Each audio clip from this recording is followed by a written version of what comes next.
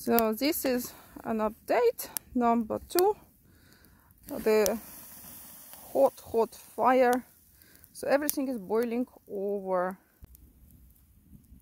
I am still at boiling and evaporating water from the pot where I had sheep fleece, literally entire sheep fleece, for last 2 days. I've removed wool now, and this is the wool. You've asked me a million times, would it felt? No, it does not. So this is the wool, was boiled at least for 7 hours, and it didn't felt. It has some color to it, left from lanolin and wherever else, like poop, what was in the wool. So if it is washed clean, you still can use it for spinning, carding, felting, or other activities.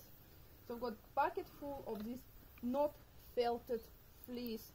As you can see, it comes apart easily, no problem at all.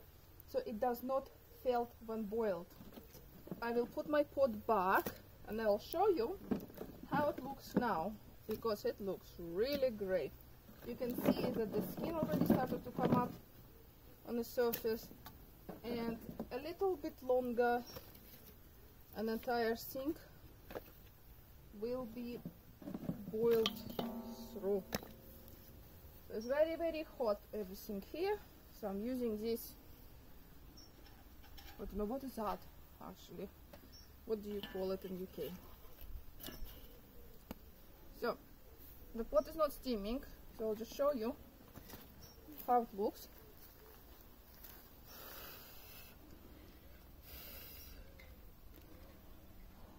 So there is some skin forming, and that is what left of about 20 liters of water.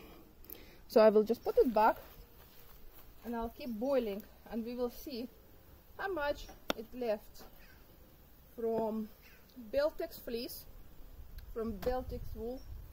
So the fleece is here and there on the table, and yeah, as I say, I will update you when it is ready, but it looks okay at the moment. I did skim some lanolin in the very beginning, so it was like, I don't know, it's like a film was covering the top of the water, it swam up, but still a lot of it was remaining in the fleece in the water. So I boiled, then I removed the fleece, I squished all the water out, then I rinsed it with warm water to get as much as possible back into the pot, and now I'm evaporating. And as I say, I'll let you know how it goes. If it is enough to do something decent with it, I'll probably make a cream.